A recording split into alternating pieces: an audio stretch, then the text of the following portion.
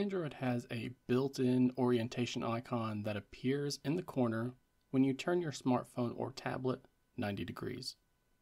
If you're not a fan of this floating icon appearing on your screen, then you'll be happy to hear that it can be disabled with a simple ADB shell command. For you to complete this guide though, you must have some things set up ahead of time. As an example, you need to have developer mode enabled so that you can turn the USB debugging feature on. You also need to have ADB and Fastboot tools installed on your PC, although you could technically execute these commands directly on the device if you have LADB set up, for example. But that isn't going to be for everyone.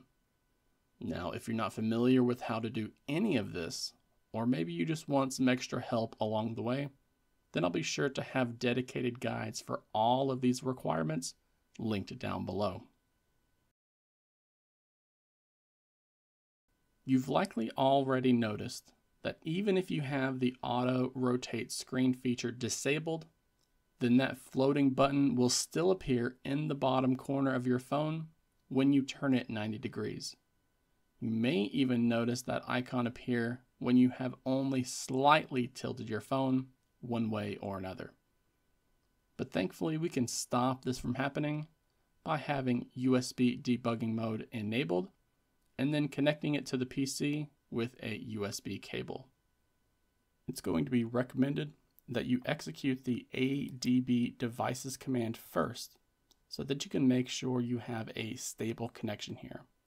You're going to want to see your serial number here next to the word device. If you do not get this message, either you have not granted your computer USB debugging mode access, or it's possible that you do not have the proper USB ADB drivers installed on your computer. With that done, we can go straight to where we execute the command by first typing out ADB space shell and pressing enter. And that's going to bring you from one prompt down to another, where you'll actually be executing commands directly on your phone rather than executing commands on your PC. And this is where you're going to want to type out settings space put space secure space show underscore rotation underscore suggestions.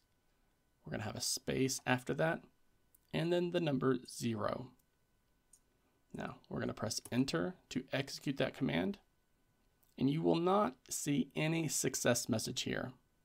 As long as you don't see an error message appear, then you've done all of this correctly.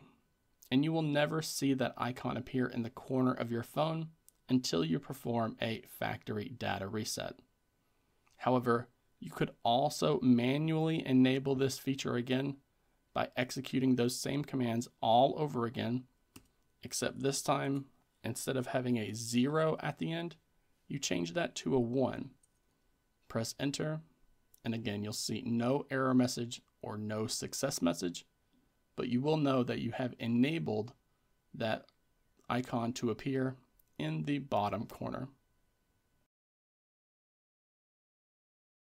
I can't tell you how often I've accidentally tapped that button. I do appreciate that it's a feature that's available on Android, but I wish that we could easily disable it via the settings application like we can with the auto rotation feature.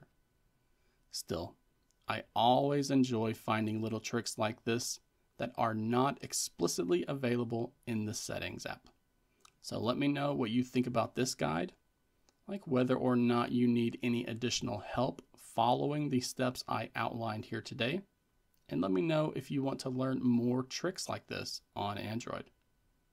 And please, do not forget to give this video a like and subscribe to the channel as well for more Android content like this.